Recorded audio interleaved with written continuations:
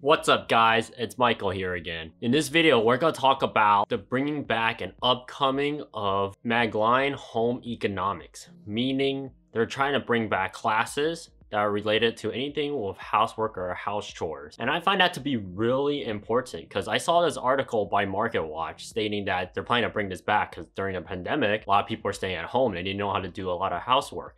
And when I saw that, it was a step towards the right direction. Because if you think about it, these day and age, most people in my age, a millennial, Gen Z, whatever generation they call it, most people don't know how to do housework at home. And it's basically like a basic survival skill. And I find it really intriguing that this is the step towards the right direction is because if that is the case, because, you know, your basic science, math classes, history classes, yes, those are important. But at the same time, economics and financial classes are even more essential, in my opinion. Because if you think about it, when you go out to the workforce, you have no idea how it works. Experience is a better learning opportunity than reading from a book. Reading from a book gives you a third-party view, basically an overview of what's going on. Until you actually get into the action of it, then you realize what are difficulties and what are necessities you need to know. So the reason why I find this really important is because if this is the case, why not teach financial and mental health? Those two classes can basically correlate with the current classes they're trying to push forward. So because cooking classes, you think about it, you think a cook don't really make much money, right? Wrong.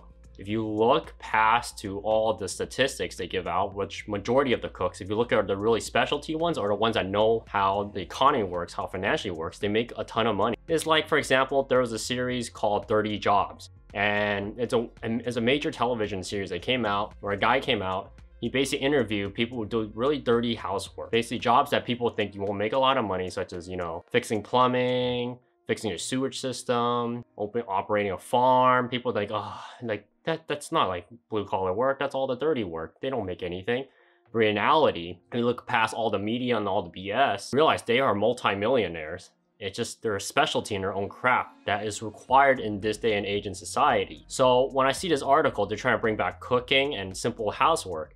It allows people to think outside a box. It's like, hey, I know how to use these skills. I know how to survive on my own. Why not take this as an opportunity and kick it up a notch and turn into a business? And once you turn a business, it's basically becoming more financial sense. You start to think more financially. How do I make this work? You start asking yourself more questions that you can eventually find answers for. Because in the beginning, if you don't ask the question, then you never take the first step forward to become financially successful. Meaning is you never gave the thought where you can do this, where you can do that. You don't know. So I find it really interesting and unique. And what is really major about towards this goal is cooking can branch out to a lot of different skills. And same with carpentry. They call it light carpentry, but at the same time, like, you know, woodwork can lead to many other different things. You can start making composites, different types of plastics. It'll eventually grow out. So composites, and you think about it, plastics, when they come out, you can branch it out from woodworking, because woodworking is just, you know, a basic skill that requires a lot of technique. Because reading a book, there's so much you can do. Because when you take carpentry, for example, once you learn woodworking, you might want to try different things because, you know, doing the same thing over and over again gets really boring. But when it gets boring, the good thing is it lets you think outside a box. And if this is the case, if these type of classes become mandatory in school, the most interesting is they might actually listen to majority of, or I can't really call it majority, a really specific niche of people, call it financial class and mental health. Because if you think about it, if those two come into play, then it's a really great thing. It started to allow people to think financial options. Like for example, if you go to college, like I mentioned a lot of times in my previous videos, some people don't know what they want to do in the future. They don't know how to set goals for themselves. They just basically choose classes, and degrees are basically a waste of time. And if you think more financially and you think what do you want to do, what you want to set up in life, if you do that, sometimes college is not the right answer. But if it is the right answer, then take the right set of goals and courses and degrees. That's why I find this type of learning system to be way more beneficial than your traditional, it's always learning math, always learning science, always learning history. Like great, they won't teach you to live in society eventually, right? When you got to go out and work, you have to learn all these skills anyways. And why not just learn it in school before you actually get the experience physically?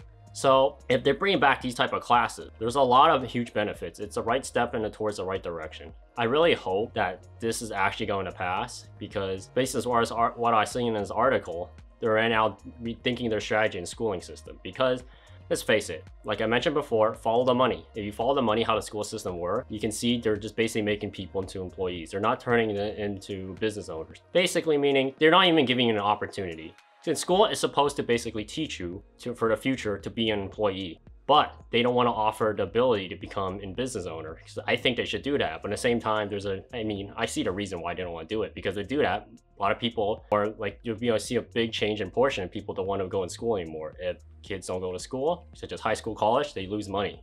That's the problem with it. And at the same time, they can argue like, hey, being more educated makes you mentally more stable, better mental health. But like in the same time, that's been proven wrong multiple times too, because why not teach a mental health class? That'll be an even better option.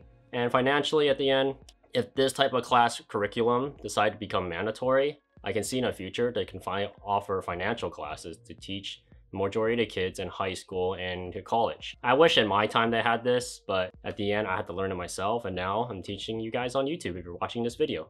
Please like, share, and subscribe. I'll see you guys next time on my channel. Peace.